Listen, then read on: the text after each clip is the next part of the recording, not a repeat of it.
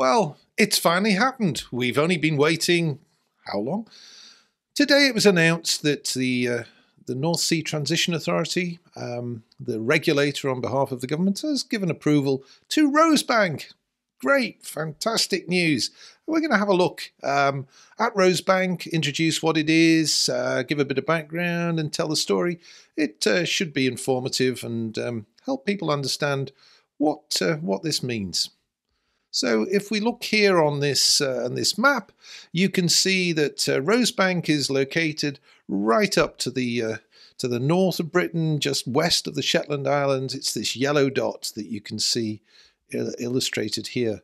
So we can see on this map that Rosebank, it's located in water depths of over 1,100 meters. That's over 3,000 feet water depth. So it's very deep water out in the Faroe Shetland Basin.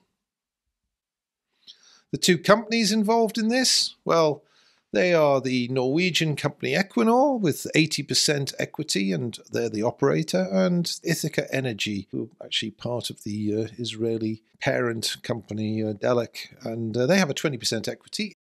So you can see here are all the press cuttings that have come. This is sort of the industry press, so not the mainstream tabloids and broadsheets that we get, but the industry press. And you can see they've covered this news, and there's quite a lot of excitement about this. And of course, we see that there is a reaction from the environmental lobbyists, and yes, they're talking about this should never have been allowed. The worst thing that could ever possibly happen on the planet. And there's an interview out on BBC which I find quite interesting. It's a lawyer saying, oh, we can't wait to take this and challenge it in court. Well, yes, I'm sure your fees will be fantastic, but you could declare an interest as well, by the way. We don't have any interest in it. We are kind of looking at oil and gas and renewables projects worldwide. But yeah, we want to see how does this land for the UK? And we're going to look at that and some more. We'll come back to the protests. So what you can see, well, the UK is an energy importer, meaning I think this is last year in 2020 to 2022, we imported £117 billion worth of energy from overseas. Now, a lot of that was gas. It came from Norway. It came from the continent. But there was also LNG, liquefied natural gas, that was landed in the UK. And we've got other forms of energy coming in from overseas. But all of that is money going out of the country. It's not helping the balance of payments. Also, this bottom left graphic here, oil and gas meets 76% of the UK energy, and that was in 2022. Now, that's driven by demand. Yes, that's the supply, but the demand is obviously the 100%. So where there is a shortfall, then it's going to be made up by importing energy from abroad. And we don't see signs that consumption is going to change very much. We import a huge amount of oil and gas, and it's at great expense to the taxpayer. Imported energy means exporting jobs, simple as that. Here's a graph that actually originates from a Ithaca Energy presentation. It shows the UK imports gap, and that gap is growing larger all the time. So, you know, if we don't produce it ourselves, we have to import it. And more to the point, it's got lower emissions than if we imported oil and gas from overseas. So you can see the import average here is around about 31 kilograms of carbon dioxide equivalent per barrel.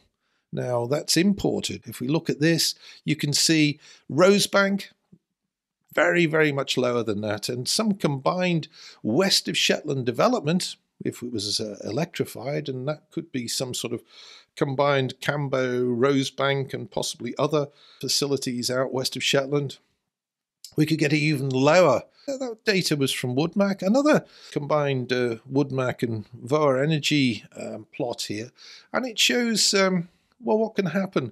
This is for a combined Rosebank and Cambo as a single project, and it's actually showing that it could create, on average, around about 900 full-time jobs per year for about the next 30 years if these two. Now, Today's announcement doesn't have any mention of Cambo. In fact, it doesn't even have any mention of Loch Nagar, which is a Jurassic accumulation that actually underlies Rosebank. But we'll have a look at that in a short while.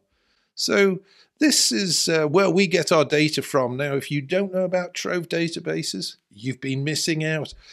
TROVE is basically, it's got information on just about every field and every discovery worldwide, and this is just the material we have in it for Rosebank. All sorts of information, seismic lines, geological cross sections, write-ups on where we've got to on the project, all sorts. You can see the little thumbnails there, but get in touch if you want some more information. Now, how does Rosebank compare to the rest of Northwest Europe? Well, as you can see, we've got a series of graphs here. And on this top left, you can see in terms of permeability, the reservoir at Rosebank is amongst the best that we get, certainly at this depth. It's a Darcy permeability plus. In terms of porosity, well, again, it's looking pretty good for its depth. It's certainly upper quartile. The porosity permeability, you can see this graph top right, that it's basically looking very, very good, one of the better reservoirs that we come across. In terms of the API gravity of the oil, and we'll come back on the oil properties, but you can see kind of middle of the range here for its for the depth. In terms of pressure, well, you can see the pressure here. It's a hydrostatic pressure gradient. It's not overpressured in this zone here. And in terms of temperature, well, it's around about normal for the depth. Now, if we have a look at the reservoir that for the field, and here's the stratigraphy here. This actually comes from an old Chevron document, but Chevron used to be in this acreage. In fact, bizarrely, it started life that Chevron were in west of Shetland, and then they decided it wasn't going anywhere quickly enough, so they actually got out of west of Shetland. But then they went ahead and merged with Texaco, and guess what? Texaco had quite a significant acreage position west of Shetland, so Chevron ended up getting back in to west of Shetlands and into Rosebank, but then later on it was acquired or sold on to Equinor and to Ithaca Energy. But in terms of stratigraphy, well, we're looking here at the lower Eocene, so tertiary age sands, and the reservoir is the Colsay sandstone member here within the essentially it's the 40 sandstone equivalent for those who are more familiar with North Sea geology. But this is west of Shetlands, and these are the sands. Now it's quite a young reservoir, but we do also have much deeper down, we have some oil reservoired in the Jurassic sands. Here's a structure map. This is a time structure. It shows the field. It's an elongate four-way dip closed feature. High up to here to the north, called Rosebank North, and then Rosebank Main. There are 6 wells that have appraised the field, so it's pretty well understood. And we can see that this is a scale bar down here. It's 5 kilometers. So you can see that the field is somewhere in the region, 15 to 20 kilometers long.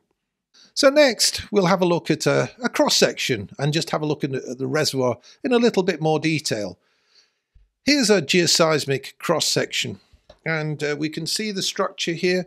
We can see the overlying, the Stronsay group, drill on through that, through the boulder, into the Hildesay, but it's actually within these volcanic deposits, these basalts, extrusive basalts, that we find these sandstones. So this is what's known as a volcaniclastic reservoir. And you get these sandstones developed at times when the volcanics are not erupting in the region. These sands are swept into the basin, and you can see there are 3 or 4 sands, typically 4, and they're filled with oil and in some cases with gas as well. This is what they look like on electric logs. This is a gamma ray here, and then we're looking at the resistivity log on the right. The structure, there's a sort of a Mesozoic high here, and it's a compression-induced inversion structure. So we get this high being formed here through compression.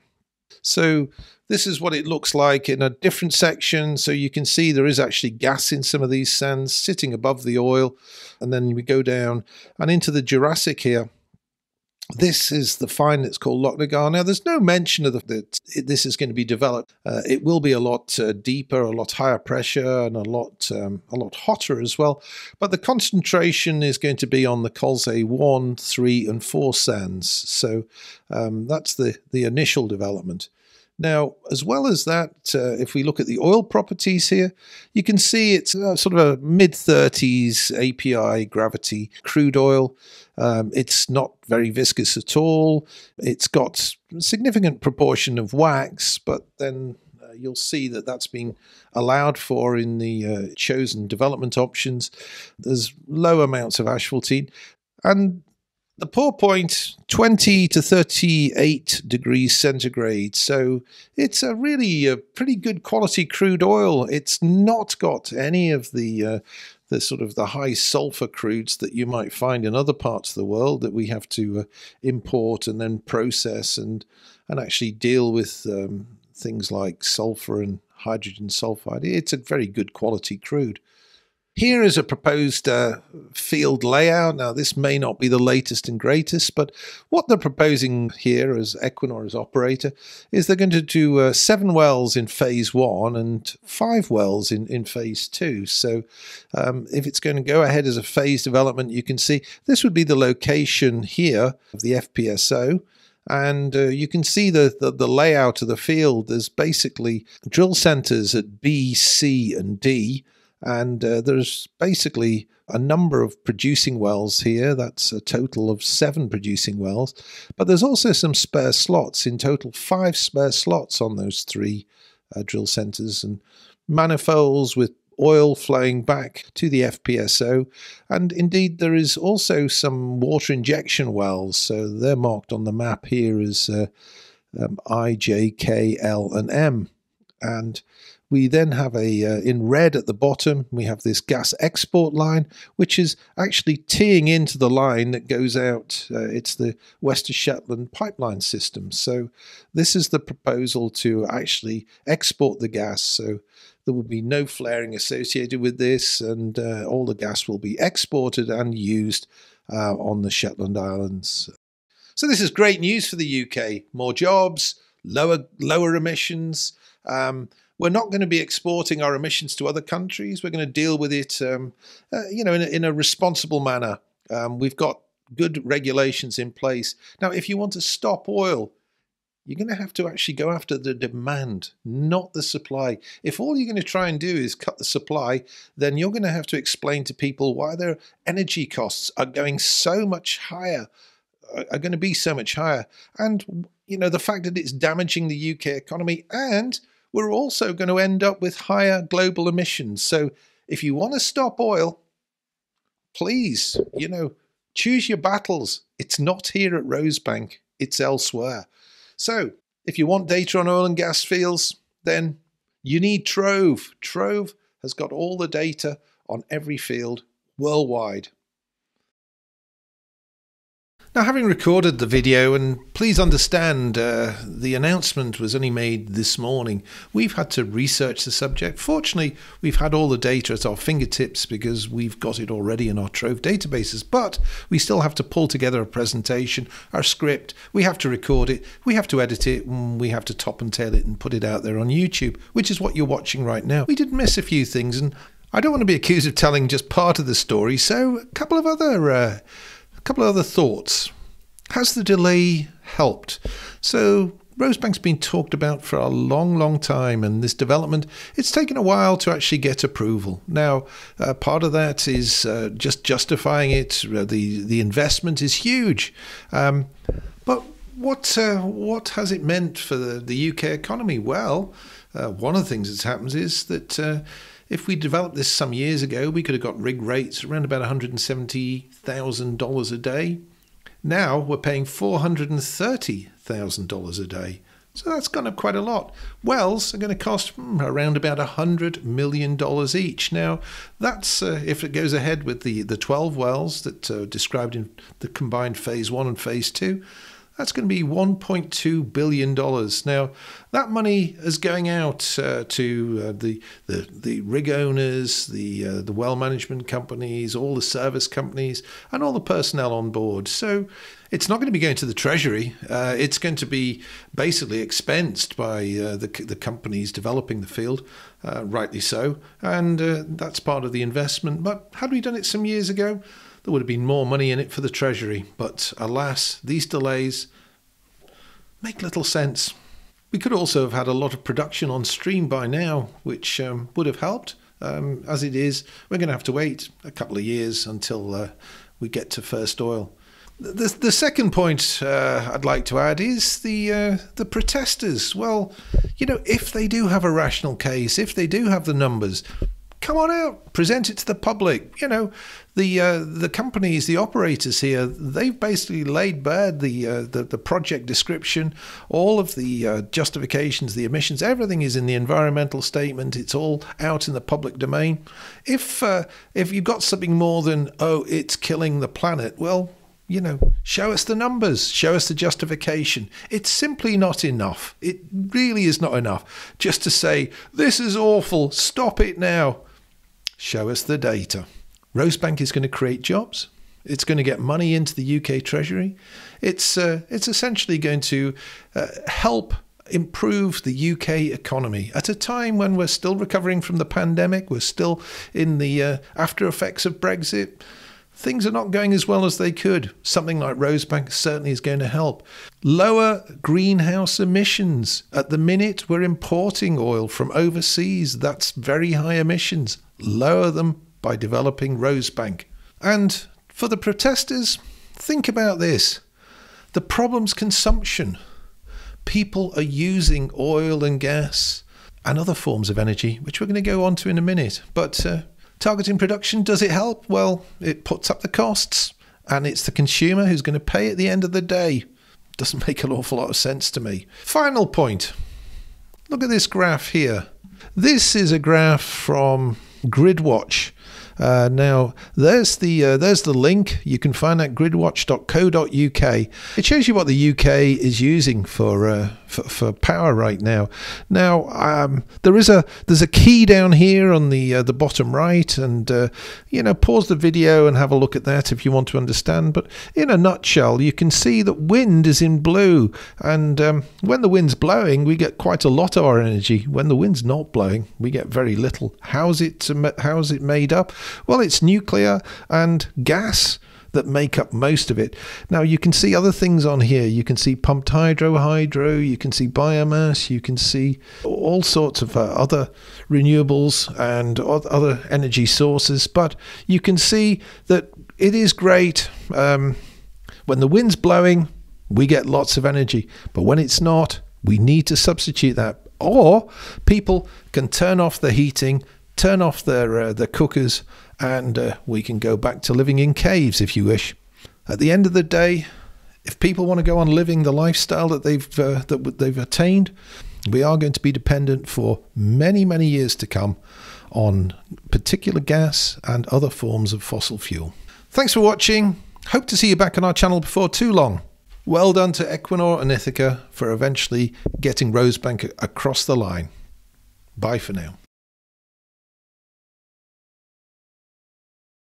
There are a number of wells indicated on the map here. There's 5 wells that have been drilled on the structure. 1, 2, 3, 4, 5.